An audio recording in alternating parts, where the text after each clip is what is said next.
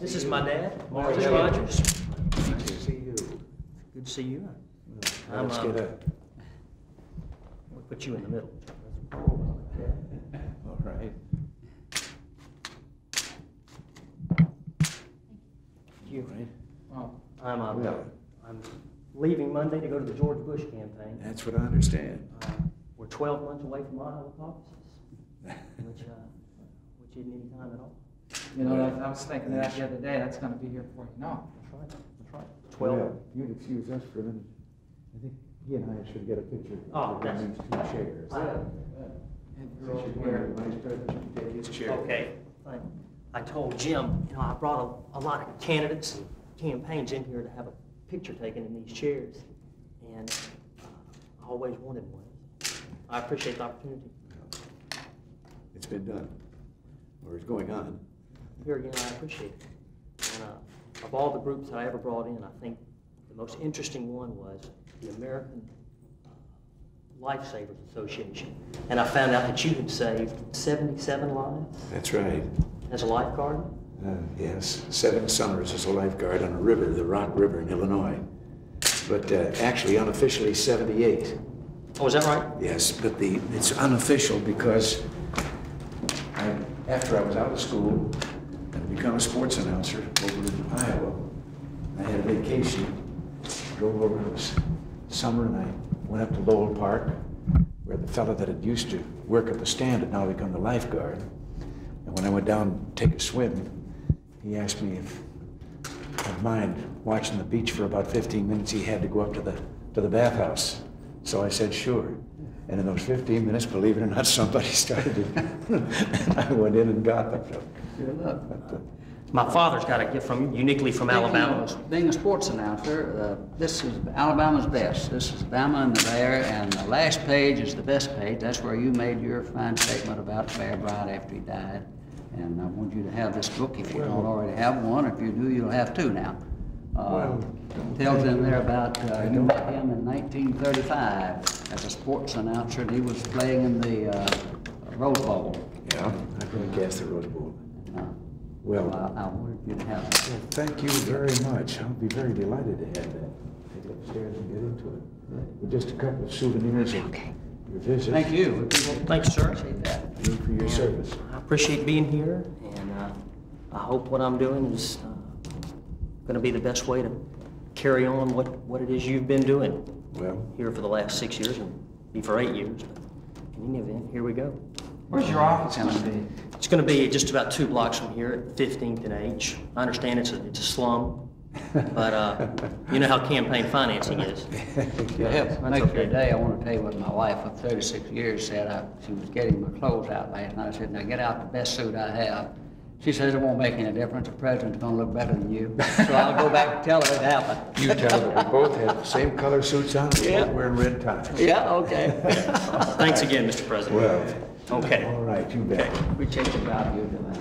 Thank you very much. Thanks a lot, James. Why, come in. Surprise, surprise. We have a few questions.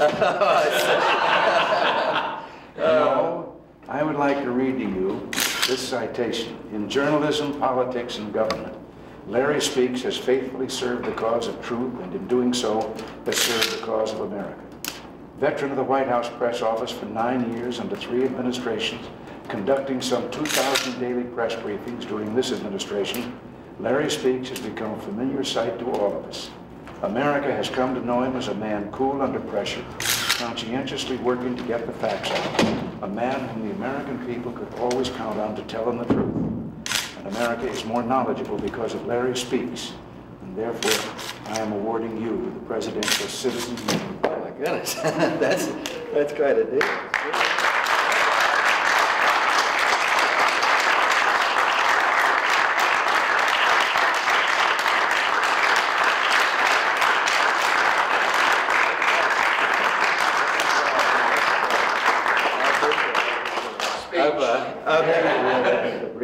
Yeah, that'll, well, I don't know, that might give me some authority in there that I need.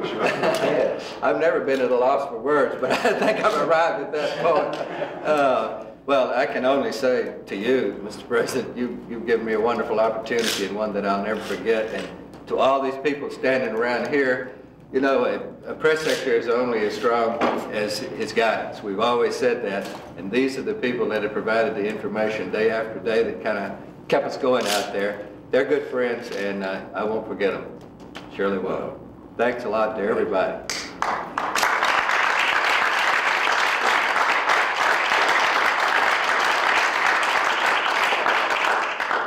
According to the media, I'm the only one who hasn't been giving you any information. I appreciate it. Yeah, they're waiting down there. For those of you that can't tune in on the briefing, the news summary has done 3 songs that are unbelievably good about relations with the press. Some of them have to be censored, but we got to do them in the briefing room. Great. Thank you, sir. Appreciate it. Look it up. Hello there. How are you? Good to see you. My son Scott. Hi, Scott. Hello. Of course, my wife Laura. Hello. Nice to see you. I think we need a family picture. Good. How you want to line it up? Here. Well, Laura, Jeremy, you come over here. Scott, you stand by Laura. And do it. Get in close. Smiling boy. Got a smile. I've had my eyes closed most every time. well, we have a few little souvenirs. Oh, okay. Goodness. That was quite a souvenir you gave me this morning. That's fragile. Oh, okay. Hey, Larry, it didn't fall off, did it? No, I didn't wear it in the break room. They would have taken it away from me. Well, thank you. This is mine. Thank you. I was going to pass it on. And wait a minute. You're the He gets, yes. All right. Thanks. There. Oh, great. Thank you Well, this very is much. super This nice. is a great pleasure. Well, we appreciate it. You know, help. Again, he took his medal off. That Did you wear it in there? No, they would have taken it away from me. Well, I just want you to know how much it's meant to us to be in your administration. It's been wonderful. It's Done a fabulous job. No, we did.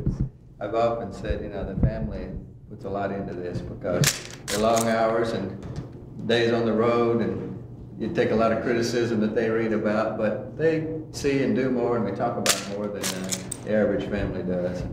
It benefits us all. Sort of been down a road that we never thought we'd get on. Well, God bless you all. Well, Well, thanks a thank lot. you very much. Appreciate everything. What time's your big speech here? 1 o'clock. I'm going to the press club and tell them. I'll tell them good. Well, thanks so much, Mr. President. Thanks a lot. Great. It's been a great pleasure.